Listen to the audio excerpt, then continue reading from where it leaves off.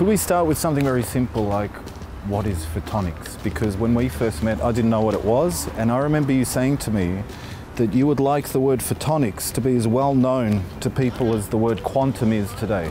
Photonics is actually really easy to understand. You know, when I explain that photonics is photons, it's light. When I explain the applications, you know, from the sunlight to the smart lighting. So it's the science of light. It's the science of light. It comes from the Greek. Photons means light in Greek.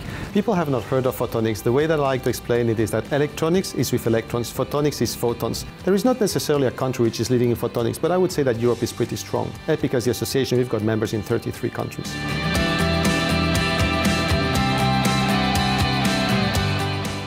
A computer processor that used to be as big as your house is now the size of a wristwatch. That is the kind of quantum leap that photonics is enabling.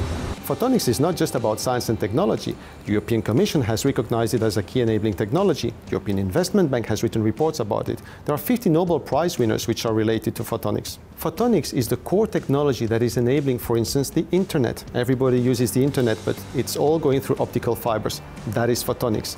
All applications which are related to gas sensing, chemical sensing, for security in the airports, the LIDAR of automotives. I don't know how many people know that the LIDAR, the L stands for light. Photonics finds its way from the Mars rover to fiber optic sensing in aeronautics, power stations, gas pipelines, medical innovations, sensors for automotive, agriculture and industrial applications.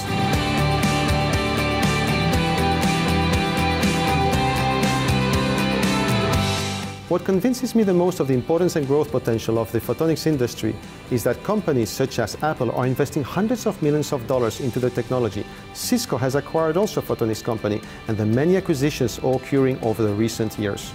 Photonics is already part of our day-to-day life, but it will be increasingly so.